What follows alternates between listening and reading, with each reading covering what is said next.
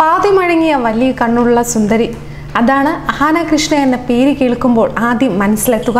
Mini സ്ക്രീനിലെ super star ആയിരുന്ന നടൻ കൃഷ്ണകുമാറിന്റെ മകൾ, നർത്തകി, ഗായിക, വിശേഷണങ്ങൾ ഏറെയാണ് ഈ അഭിനേത്രിക്ക്. രാജീവ് രവിയുടെ സംവിധാനത്തിൽ 2014 പുറത്തിറങ്ങിയ ഞാൻ സ്റ്റീവ് ലോപ്പസ് എന്ന ചിത്രത്തിലൂടെയാണ് അഹാന സിനിമയിലെത്തുന്നത്. പിന്നീട് ചെറിയൊരു ഇടവേളയ്ക്ക് ശേഷം നിവിൻ പോളി നായകനായെത്തിയ ഞണ്ടുകളുടെ നാട്ടിൽ ഒരിടവേള എന്ന ചിത്രത്തിൽ നായകന്റെ അനിയത്തി വേഷം.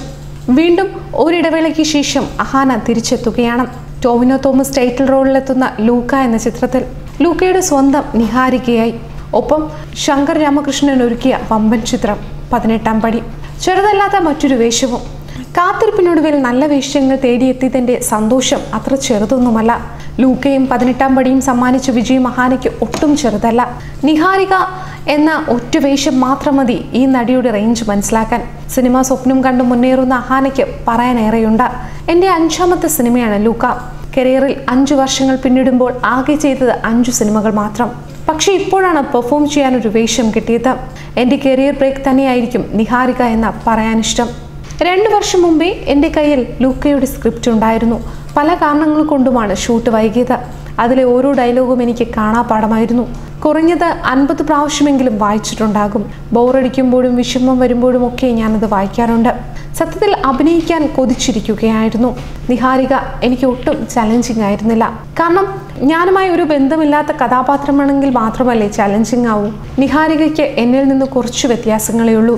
സത്യത്തിൽ എൻ്റെ മുമ്പിൽ ഒരു കച്ചിത്തുരുമ്പായിട്ടാണ് ഈ സിനിമ എത്തിയത്. ഇത് പാളിപ്പോയാൽ ഇനി ഞാൻ സിനിമയിൽ ഉണ്ടാകില്ലെന്ന് ഉറപ്പിച്ചിരുന്നു. ഭാഗ്യത്തിന് നിഹാരികയെ പ്രേക്ഷകർ നെഞ്ചിലേറ്റി.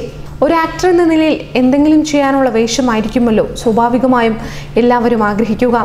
എൻ്റെ കരിയറിൽ എനിക്ക് അങ്ങനെ ഒരു വേഷം കിട്ടിയത് ഇപ്പോഴാണ്.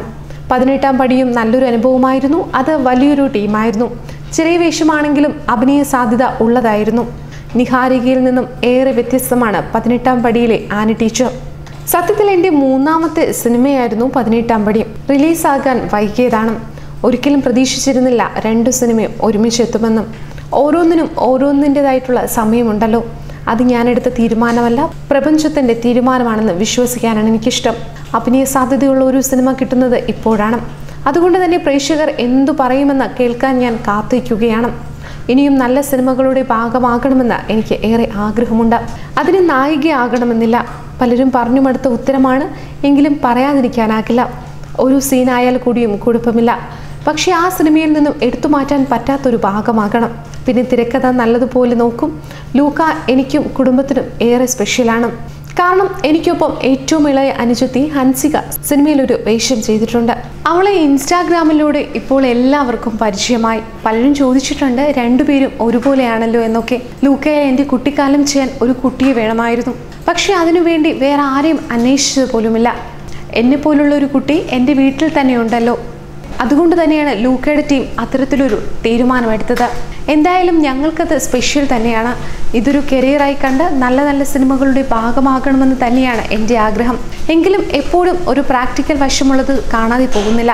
നമ്മൾ ടാലൻ്റ് ആയെന്ന് കരുതിയോ നമ്മൾ ഹാർഡ് വർക്ക് ചെയ്യുന്നുവെന്ന് കരുതിയോ ക്ലിക്ക് ആവണമെന്നില്ല. ഭാഗ്യമില്ലാതെ പോകുന്ന ഒരുപാട് സന്ദർഭങ്ങളുണ്ട്. എന്നാലും ഞാൻ പരമാവധി സിനിമയിൽ നിൽക്കാൻ ആഗ്രഹിക്കുന്ന ഒരാളാണ്. എൻ്റെ ഏറ്റവും വലിയ ആഗ്രഹവും അത് തന്നെയാണ്. സിനിമയെ ഞാൻ വളരെ സീരിയസ് ആയിട്ടാണ് കാണുന്നത്. ആക്ടിങ് എൻ്റെ ഉള്ളിൽ തന്നെ ഉണ്ടെന്നാണ് എൻ്റെ വിശ്വാസം. അതുപോലെ തന്നെ നമ്മുടെ ചുറ്റുപാടും നന്നായി ശ്രദ്ധിക്കണം. ചിലപ്പോഴെല്ലാം കണ്ണാടിക്ക് മുന്നിൽ നിന്ന് അഭിനയിച്ച് നോക്കാറുമുണ്ട്. അതൊക്കെയായിരുന്നു എൻ്റെ ഹോംവർക്കുകൾ. ഇതുവരെ ചെയ്ത 5 സെറ്റും എന്നിലെ അഭിനേത്രിയെ വളർത്താൻ ഒരുപാട് സഹായിച്ചിട്ടുണ്ട്. ന്യൂസ് ഡെസ്ക് മലയാളി വാർത്ത.